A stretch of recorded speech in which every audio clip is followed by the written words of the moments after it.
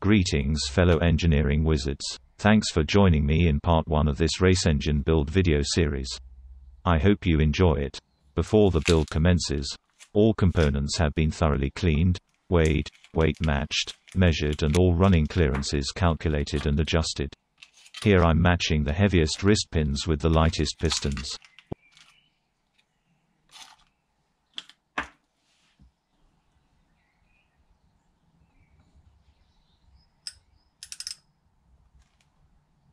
All the critical dimensions are recorded on an engine build sheet, as they will be required later in order to calculate bearing and piston to wall running clearances. Before I go any further, I should confess to a crime. This is not my real voice. I have run my own voice through a Trout and Iguana-based voice synthesizer. This is the result. Anyway, back to the task in hand. To get the correct cylinder liner protrusion amount, it was necessary to machine the deck surface by 0.05 mm. Although it's definitely not the ideal tool, I chose to use the CNC for this, because I was too lazy to take it to the machine shop. Prior to completing this operation, the liner protrusion was at 0, which would have caused the head gasket to fail almost immediately. We are now at 0.07 mm, which is right in the middle of the minimum and maximum permitted values. Excellent. Or as the magical trout of Paraguay would say, a blind man would be glad to see it. Next up, we're installing the main bearing shells. I have previously measured the clearances with a dial bore gauge and found them to be towards the upper end of the specification. A little extra oil clearance is a good thing in a race engine.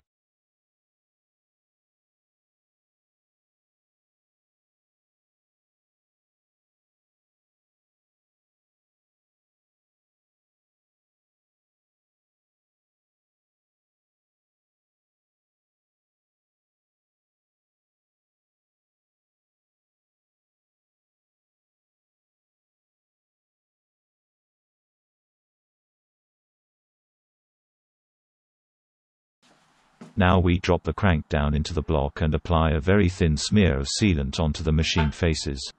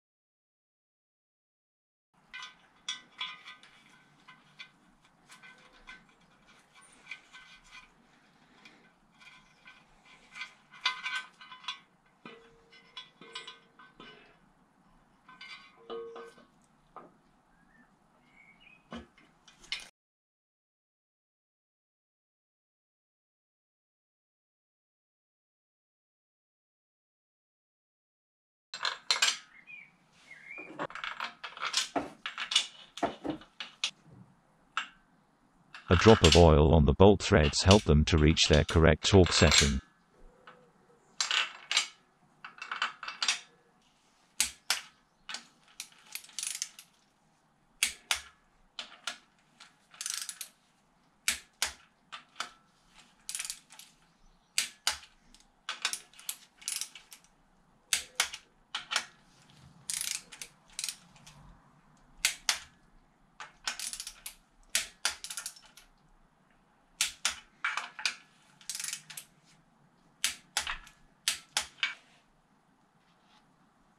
Then the bolts are tightened a further 45 degrees. A paint pen is used to ensure we don't lose track of which bolts we've torqued. Easily done if you suddenly find you have been distracted by a distant noise, such as the postman getting attacked by your pet aardvark or other such nonsense.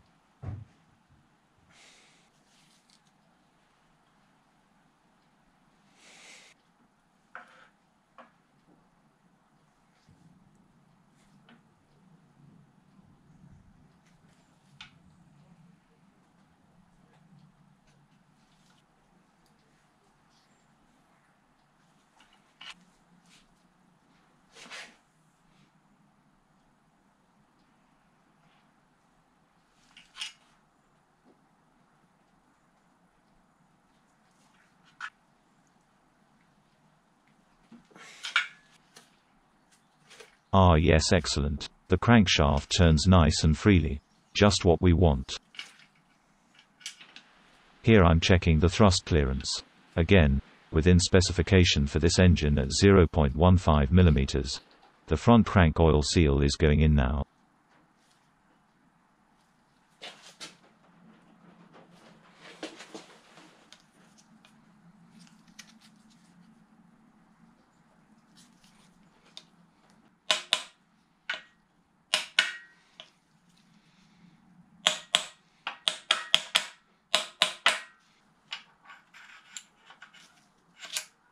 And the bottom cam belt pulley.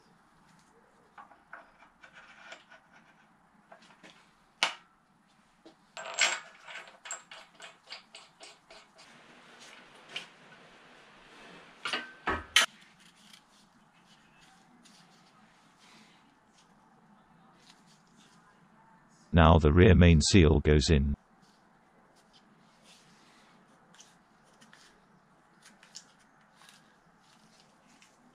The world's largest socket is used to help tap the seal home.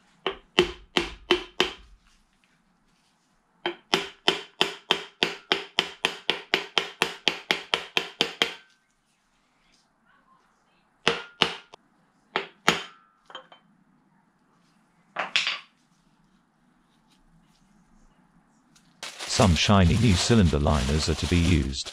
Again, these were measured using a dial ball gauge and found to be within 0.01 mm in taper and out of round.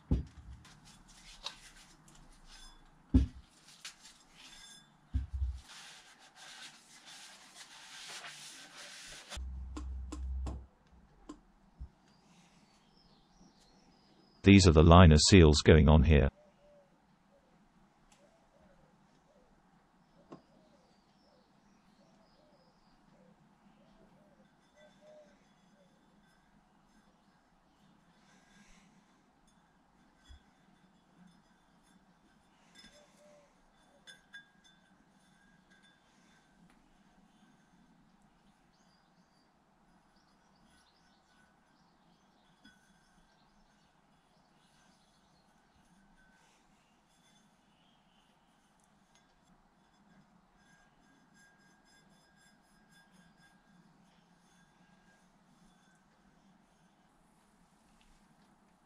I made this simple fixture to measure the big end weights. Out of the box, these Wossner conrods were balanced to within 1/100th of a gram. Very impressive.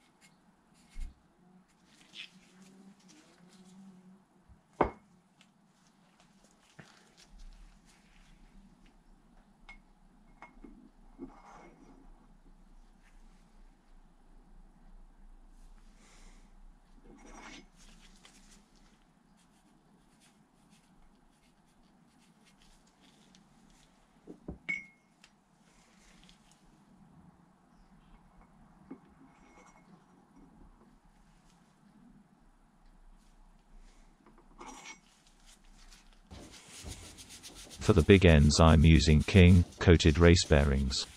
I like to clean the coating off the back using Scotch-Brite.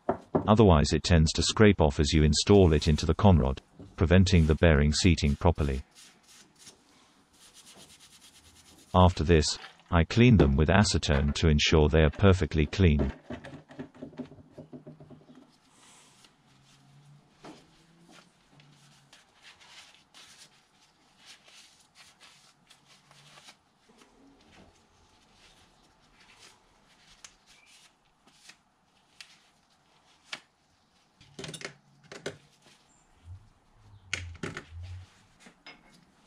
Here you can see the Seabass Engineering conrod vise coming into play. This tool helps hold the rods while you torque up the bolts and measure the vertical bearing clearance with a dial ball gauge.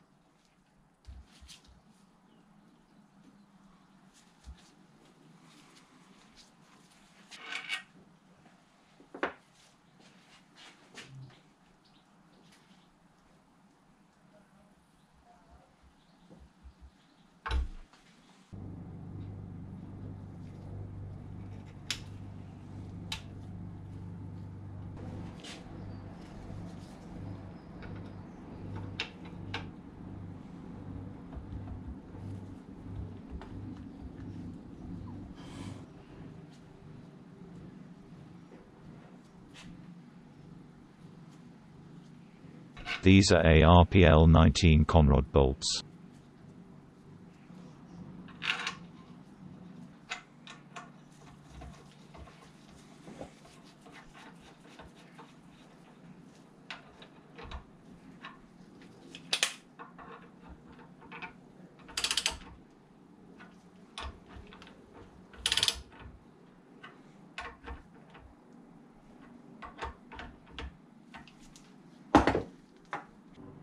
The relaxed length is calibrated using a CBAS Engineering CNC stretch gauge.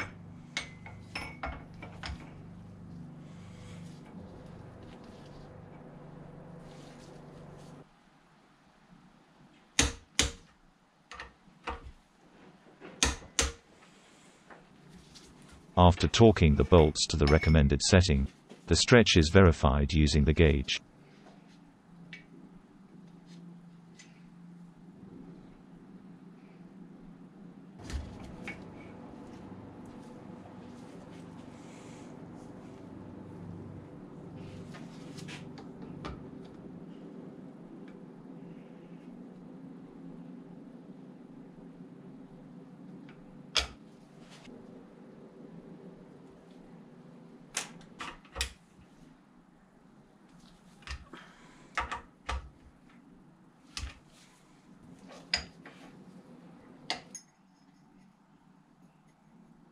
Now we're measuring the piston ring end gap.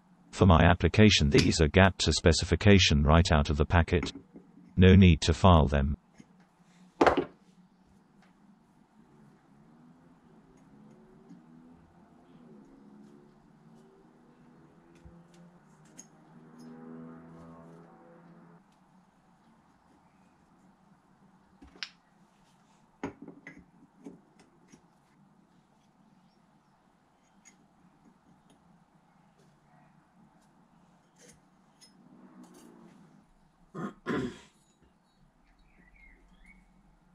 Now the piston rings are installed onto the pistons.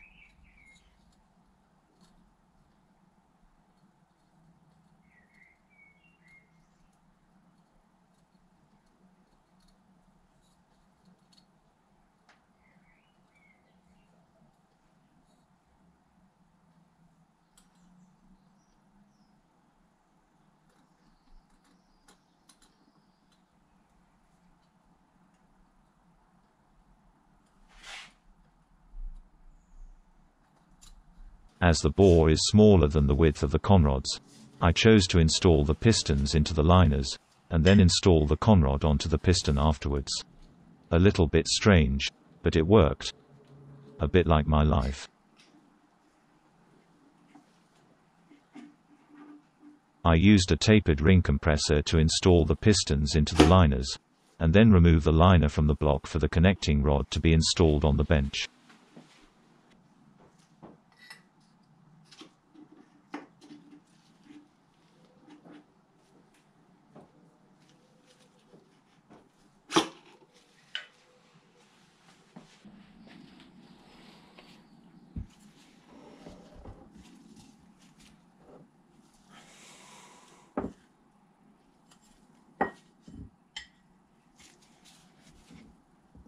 Now the conrod is installed.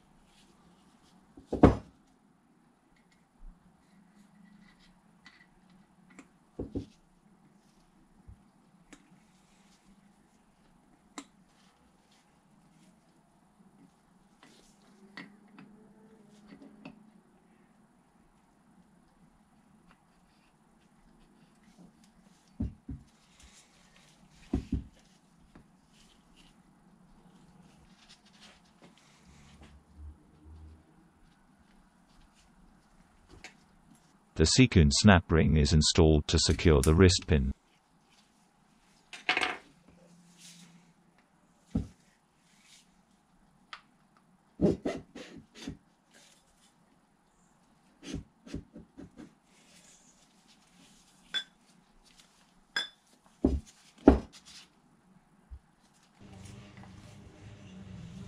Finally, the pistons and liner assemblies can be installed into the block and secured with some M10 bolts and large washers.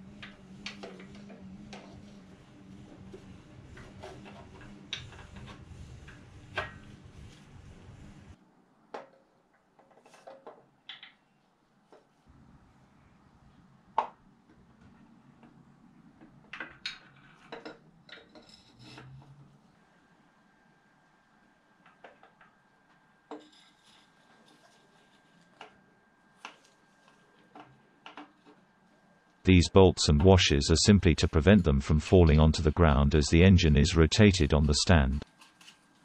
The piston and liner assembly falling onto the ground look is not currently fashionable. Or so I am told.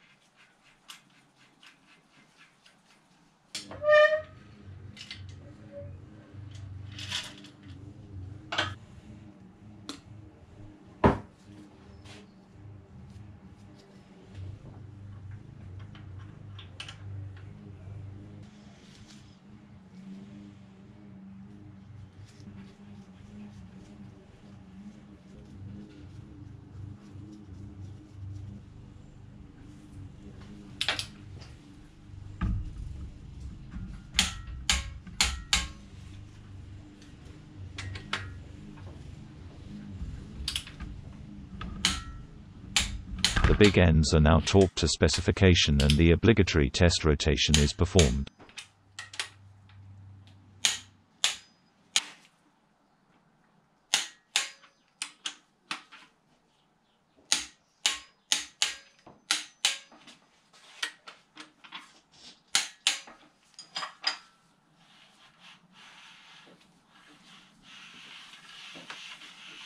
As you can see, the engine turns.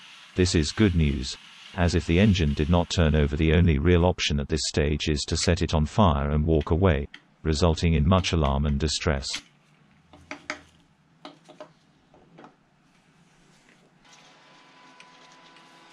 Finally, the oil pump and sump is installed.